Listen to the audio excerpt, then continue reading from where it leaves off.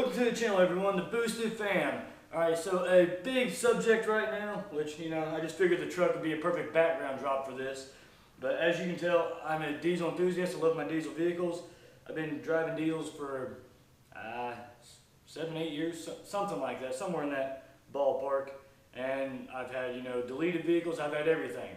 But now I'm getting the big scoop on this whole EPA regulation thing.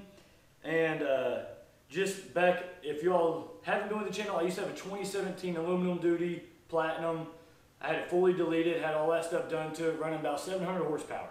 I think it was 693 to the wheels. I've got a dyno video from back in the day on there.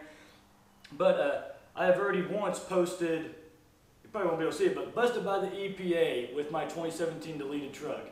And nobody believed me. I posted this back April 4th of 2018, so a little over a year ago. A year and a few months ago. And everybody, if you look and read all the comments, you're full of it, you're full of it. Well, as you can tell, no, I wasn't full of it. So they really cracked down this past week on all the diesel world. PDI got a $1.1 million fine for deleting vehicles. Corey from PPEI, he has officially stopped selling any deletes. And the reason I'm putting this out, I've done quite a bit of research and I've talked to a lot of mechanics, which is getting all the underground information that hasn't quite surfaced yet. And then I've gone ahead and I've watched all the diesel channels that I watch and see what they've said to see what research they have found. I found a couple holes in a few of their videos, the information they got, which is just probably where a mechanic's not told them yet, because mechanics are the ones that are really scared right now. So they're becoming ridiculous about what they're doing in the regulations. But D-Max Rhino, just work for it. He's probably the best research one I've seen yet. He found out one or two little things that I didn't realize, but there's a hole or two in it, which is just because I could be wrong, but this is what mechanics have told me. All right, so anything 07 and newer is what they're going to regulate you on. Because 06 and before, there wasn't a DPF that existed, it wasn't regulated. So what my guess is, in the diesel community on YouTube, just so we don't get in trouble, you're going to start seeing a lot 06 and older vehicles. If you notice, that's part of the reason why I'm building my 1972 power truck. There is no regulations for a 1972. It goes strictly off your VIN number.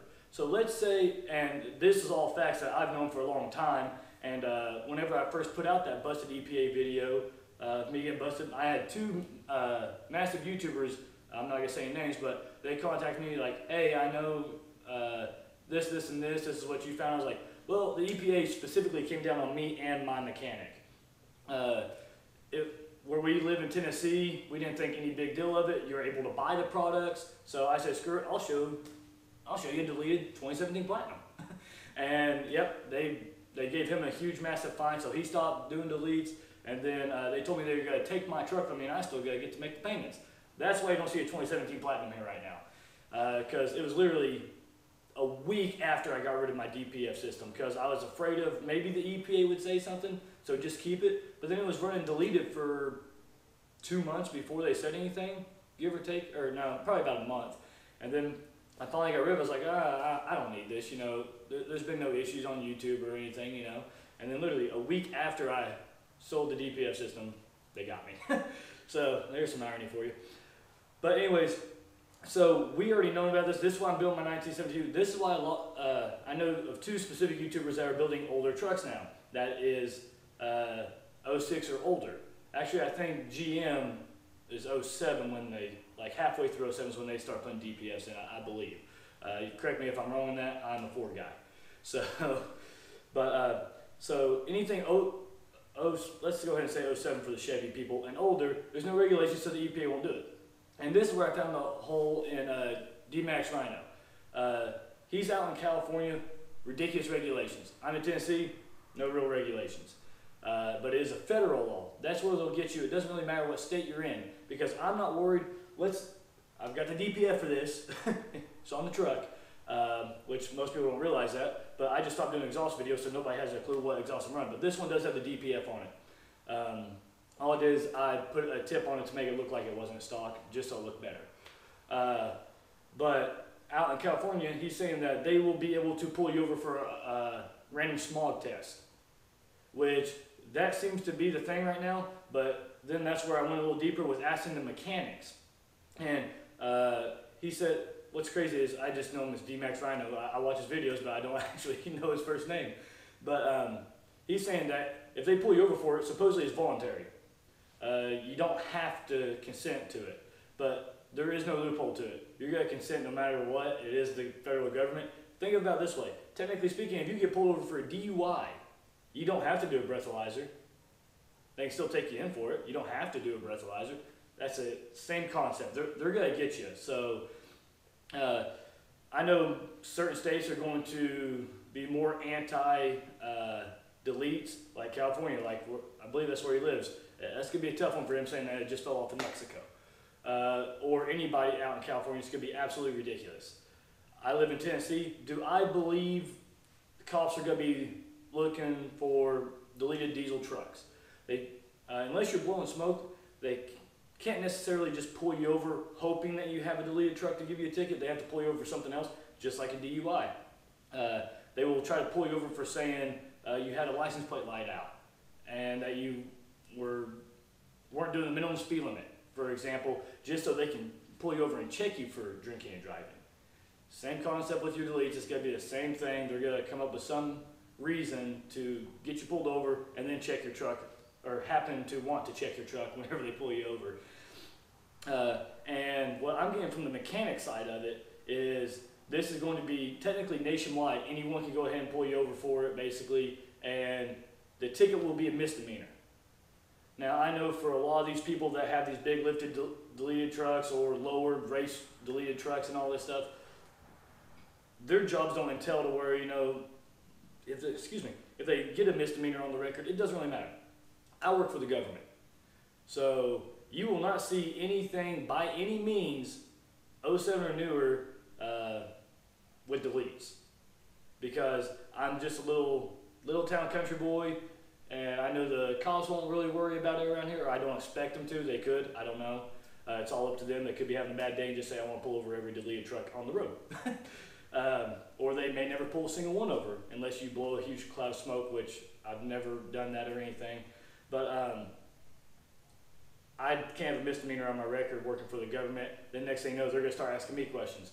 So I do plan on getting a 2020 F-250 at some point in time, maybe 350, but it won't be deleted. It will just be basically a show truck that is running stock emissions. But that's where you can get into. PPEI has made some type of agreements with the EPA. This is where a lot of people want to get back into it. I think his name's Gale Banks. I just know him as Banks Performance or whatever. He was originally the pioneer of deleting vehicles and all that stuff years and years and years ago.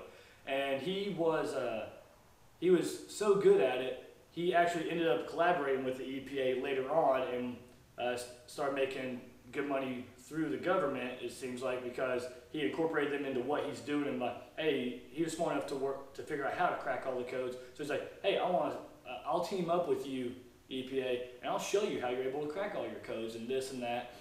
And then now Corey from PPEI, he's the new version of Gale Banks with all this stuff. And granted, the guy has been in and out of court, it seems like every week for the past year or more, trying to fight the EPA on these deletes and everything. So power to him. He was really holding out for us as long as he could. And some people are disgruntled that it seems like he, playing the devil's advocate, he went with the EPA because there is some agreements between them.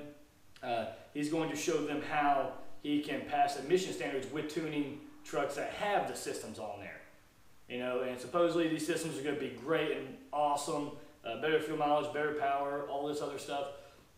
And some people feel like, you know, he kind of went against the diesel community when he is a diesel enthusiast. But at the same point in time, he is still made it to where you knew the EPA was going to crack down. I called it almost a year and a half ago, and everybody said I was full of it. And here it is a year and a half later, I was 100% correct, because they already came after me once, and my mechanic. So with that, you can also thank him, though, because he has involved the EPA to show them where he's going to know how to tune them with those systems on there. So it actually works out perfect to where, you know, it cuts down on the smog and all that other stuff, which I don't agree with, because whenever your truck regens, all that black smoke that it was keeping from going in the environment, it just pushes it right out into the environment all at once instead of over a period of time. So let's say it regens at 10,000 miles, then it puts up 10,000 miles worth of black smoke. So I really don't understand the whole concept of it anyways. There are other videos on YouTube that explains DPF down to a science. I've not cared to watch it. I just knew the EPA was cracking down on it, so it's got to go. Or the straight pipes have to go. So anyways, Corey, he at least made it to where the EPA is still going to be allowing tuning to all diesel trucks or whatever, but like the new Power Stroke, when it comes out, I'm not sure if it's going to be the 4th gen Power Stroke, because they're already on their 3rd version, which, you know, all their changes, you know, the turbo, this or that, you know, nothing major changes for it. But will that truck ever be deletable, or not deletable, but even tunable? Because if there's not a huge industry that they can try to sell delete kits for, you know, this brand new version of the Power Stroke, it's still 6-7, but it's going to be a new generation, I believe. Is anybody going to take the time and effort to even figure out how to tune it? So luckily, the new GM engine, the undeletable engine, is now tunable, deletable, and all that stuff. So there at least will be tunes out there for well, there's a blooper, but there'll be tunes out there for that engine and everything. So people can still go ahead and still go by 2020, and they can still go ahead and tune it. And supposedly Corey's saying, which, I mean, if he's going to put this much effort into it, he will probably be one of the huge massive people still being able to make some type of profit without shutting their doors on it. All right, so with the tuning and everything with PPEI, I don't know if GDPs even still exist, because I know they had tunes. That's what was on my 2017. They had tunes for vehicles with this emission systems on there. So I'm not sure if they're still in the game or not. I haven't heard anything about them in a long time, so it kind of makes me question it. But EasyLink. EasyLink is a system everybody wants to use. I almost put it on this. I did have it on my 2017. But EasyLink is a system everybody wants to use. So this is what baffles me. Because, you know, iPhone, for instance, at one point in time, the federal government wanted to be able to get into their system and see everybody's stuff, and Apple said, no, get out of here, you ain't doing that, that's their privacy rights. Well, EasyLink right now, at this current point, is at the same stage. All these tunes and everything are in a cloud. Just like your iPhone, your Android system, there's a cloud. And the government is trying to do a court order to make them give up the cloud. And then they will have all the trucks' VIN numbers. This is the crazy part that a lot of people don't realize yet. This is where I've not seen a single video on this yet. They will be able to get all those trucks' VIN numbers, be giving nice little letters in the mail to everyone about this stuff. So I believe you put the DPF system back on the truck that I originally sold or whatever, because I was able to find a system for it. He got the system, so I'm pretty sure he put it back on there, so, you know, he'd be in the clear. But let's say you bought your truck from Joe Smo and it was deleted, and it's something that's 07 or newer, and you're using EasyLink. They will find out that you were the owner of that truck and you were running the tunes that say you have no EPA regulations emission systems. So then next thing you know, you're getting a letter in the mail saying that you are going to get a fine for having that truck, even though you didn't delete it. Doesn't matter if you deleted it or not. You own the truck, you were driving it. The court order has not gone through. And will it go through? I don't know. It depends if EasyLink wants to fight it as hard as Apple did. Now, Apple is a multi-billion-dollar corporation. EasyLink is not. So I don't know how long EasyLink could hold off on this and all their stuff. But they do have technically a cloud that has everyone's information that runs the EasyLink system. And I have no idea where this is going to end up. If any of you all know anything about this better than I do, please put the information down below, or a link or something, to where, you know, everybody watching this video, which I'll probably get 5,000 views versus people that are getting 600,000 views. But if you know anything more about it, because I'm trying to get down to nitty gritty, because I do want a 2020 Super Duty when it comes out. I would like to have one. And I was really hoping, I was like, hey, maybe I can get a delete on it before, you know, the EPA eventually cracks down, because it did take them a long time to really crack down. I haven't looked into it too much, but I know Trump at the time was really telling them to calm down, because the EPA was trying to make the regulations so hard, even on gas vehicles, to where it was going to shut down motor companies because they just got to put too much R&D into the development of the systems to pass the EPA regulations. So I know originally Trump put a stop to that, but now, you know, eventually it's going to come down the pipeline, and it has. But then that's where, I love where D-Max Rhino did this, and this is 100% true. Do your research on this. I've done the research on it. It's been a long time, so I'm a little rusty on it. But they're pushing electric vehicles, electric vehicles. Those lithium batteries to mine for that stuff, to produce it, the factories to create them and everything, for basically the equivalence of one electric vehicle to save the environment compared to what it was to produce everything to make that vehicle, it would almost take 10 years of driving that vehicle to catch up on how much a diesel truck puts out. So, I mean, how many people do you know that keep their electric vehicles 10 years? And like Tesla is one of the major ones right now that a lot of people are going for, because they're the innovators of, you know, the awesome, fast electric cars and all that stuff. People that are able to afford that vehicle, do you think they're going to keep it for 10 years? No. So actually they are polluting the environment a whole lot worse to create these vehicles than they are saving the environment. To a certain extent, there are some people out there that can keep it for 10 plus years and it can make a true difference. But that's, you know, a double-edged sword on that. So do a little research on, you know, that, and then the EPA is not regulating those manufacturers that are creating that. They're like, oh, we'll slack on your regulations because you're creating something that won't produce pollution. So that's a crazy one. Go do a little research on that one. But anyways, back to the subject at hand. I think the whole diesel community will be buying roughly 06, 07 vehicles and older now to build them, just like my 1972. It has a 6.0 in it, which still didn't come with DPF. All it came with was the EGR cooler, and my 6.0 still has the EGR on it. Still has it on there. But yeah, it's going to be an underground world. You can probably still find a way to delete all your vehicles. That's my guess. You know, there's always someone it's someone out in the middle of nowhere doing it in their garage or their shed even. They know, puts in the time to develop it to where they know, hey, bring it here, I can delete it. Just don't tell me when you got it from here, and you got to pay me cash so that there's no records of me doing it. I still feel like that will happen. And but for me, working for the government, I don't want a misdemeanor on my record. So even if I do buy a brand new truck, I'll do the emissions tunes. I think that'll still be fine. The only crappy part is if you do tunes with the emissions on there, it will regen more. Unless Corey found some loophole, because apparently he is an absolute genius when it comes to breaking the codes and doing the computer work side of it. That's why he's able to be as successful as he is. Smart businessman, and apparently a genius when it comes to a computer. So maybe he'd make it to where it regens the same amount, but you still got your tunes. I'm not sure on that one. But I would love to have a 2020 Ford Super Duty with tunes on the emissions and just see what it's like. Just see if, you know, the power is there, if the response is there, is the fuel economy there like he says there's going to be. So if they even decide to do it for the 2020 Ford, I don't think they will. But I'm a Ford guy and I stay true to my Fords pretty well. So anyways, but with that note, I know I'm rambling on guys, but I'm trying to get all this stuff in for you all and come up with and try to remember every little thing because I've done quite a bit of research on it. But with me, you'll see my 72 Platinum, not a 72 Platinum. I was thinking about turning it into a 72 Platinum, see how nice and luxurious I could make it. But heck, that's going to take 5 years of extra money probably. But my 72 Power Choke, you know, 6.0 and everything. And then, right now, I'm looking at OBS. You know, it's that red one that I showed you. I'm really, really hardcore looking into it. And I'm hoping the next video, too, we might see that one enter the channel. And that would be perfect.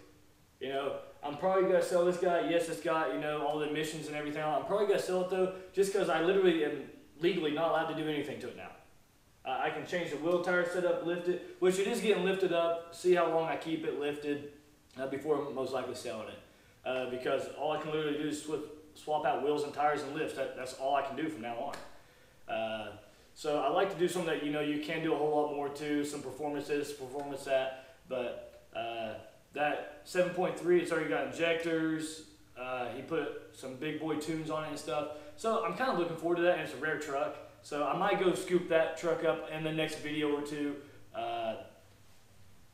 Oh man, holy crap, I'm at 20 minutes. Yeah. let's go ahead and cut this video.